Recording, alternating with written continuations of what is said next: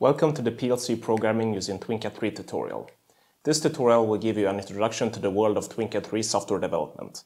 The content of this tutorial will be what I consider the most important parts to know about PLC development in general and TwinCAT development in particular. There are three reasons why I decided to do this tutorial. The first reason is that there are not that many resources for beginners starting out with TwinCAT. Going to the Beckhoff website and browsing their site can be quite overwhelming at first. The Beckhoff Infosys is great for reference, but it is not course or tutorial material. I get several emails every week from people visiting my blog, alltwincat.com. You have a link in the description below, mostly with technical questions regarding TwinCAT 3. Half of these questions are basic ones which could be covered if there was a basic introduction to TwinCAT. Obviously, there are lots of people hungering for knowledge. The second reason for me writing this tutorial is that I wanted an introduction for software people that might not have done any industrial automation before. My background is software engineering and programming using mostly C and C++. I wanted to write a tutorial that had some references and comparisons with the standard programming languages that you might have learned in school or that you might already have worked with prior to this tutorial. Most of the development practices in TwinCAT and for the field of automation in general does not have its roots in the field of software engineering, but rather in electrical engineering. PLC software development tools and practices have not had the same development as standard IT software development, and we are currently in a time where a lot of this is changing. I've been at several workplaces where this TwinCAT 3 thing hasn't been seen as real software engineering, and I couldn't disagree more. Which I really hope I can prove this partially with this tutorial. I started with PLC programming completely by coincidence, and the scope of this tutorial it's basically to be the tutorial that I wish I had when I started with PLC software development. The third and final reason is that I find TwinCAT software development incredibly fun and fascinating. The more I work with it, the more fascinating I find it. It has given me opportunities to work with everything from manufacturing machines to machines converting wave energy into electricity,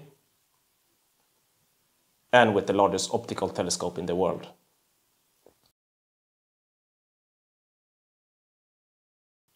I would simply like to share the wonders of software development in TwinCAT with others so that hopefully other people can feel the same joy as I have. It's not a requirement to have a software background for this tutorial, but if you have one, it's a bonus. When talking about certain software engineering concepts, I will assume the level of knowledge of the viewer is more of an automation engineer, and I will thus explain them deeper. There are so many things that can be done with the field of TwinCAT software development that is necessary to limit the scope. There is a lifetime of learning and opportunities in TwinCAT. If I don't limit the scope, it's more likely that I will just scare any newcomers to this tutorial with all information rather than giving them a good introduction. This tutorial is divided into two main groups. The first group consists of part 2 to 12, which is the basic part, and the scope of this is to give the most important blocks of information for the developer to create useful PLC software.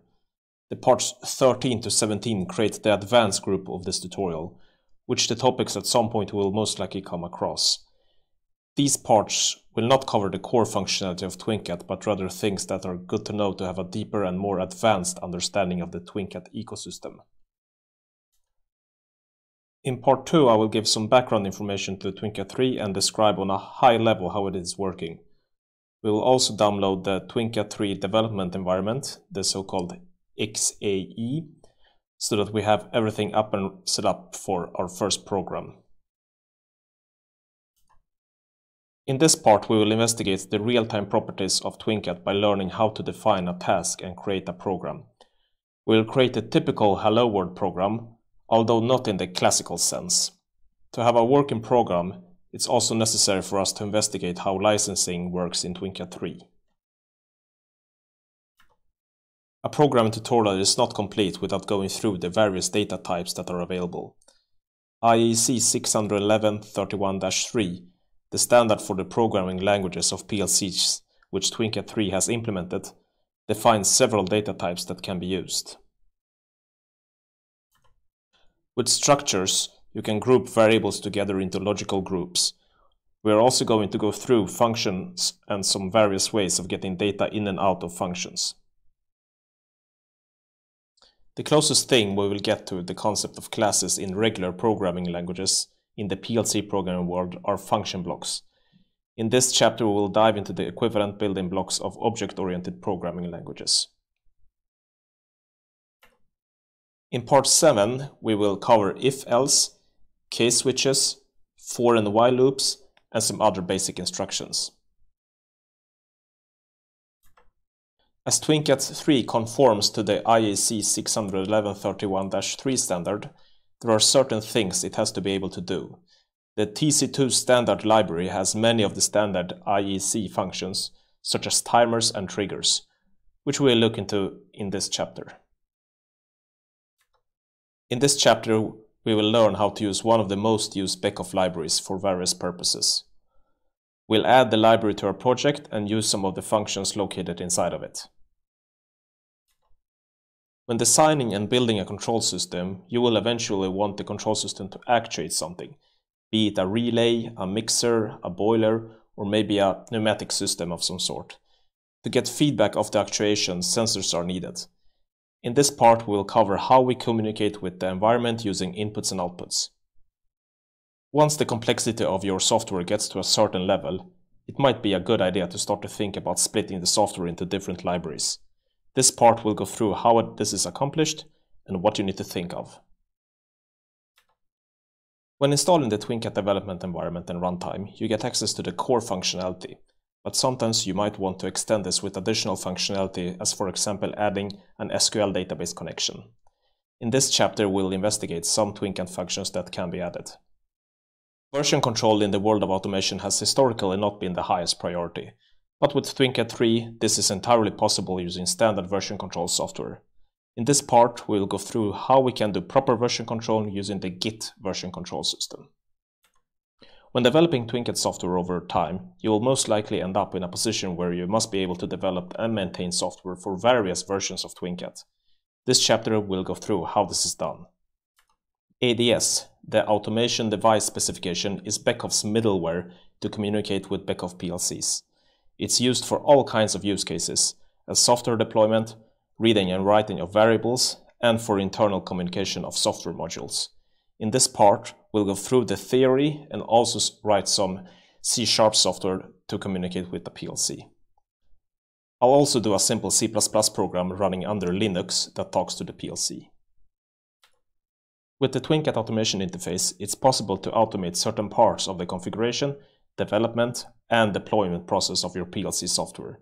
In this chapter, we will look into the possibilities with the TwinCAT automation interface and look at one example.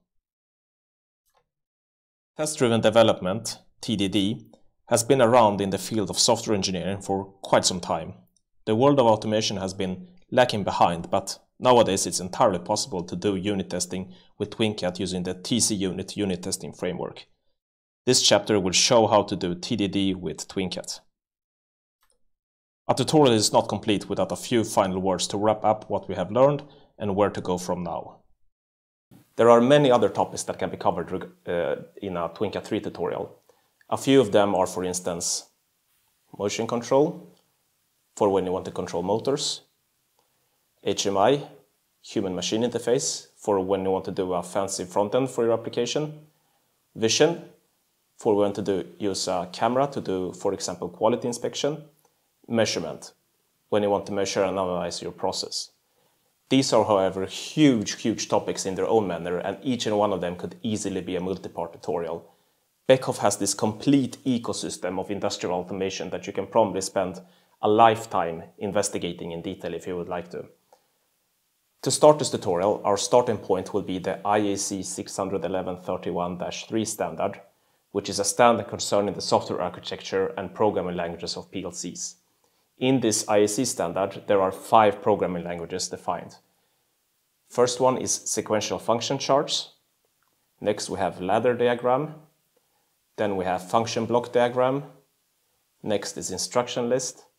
And finally is structured text.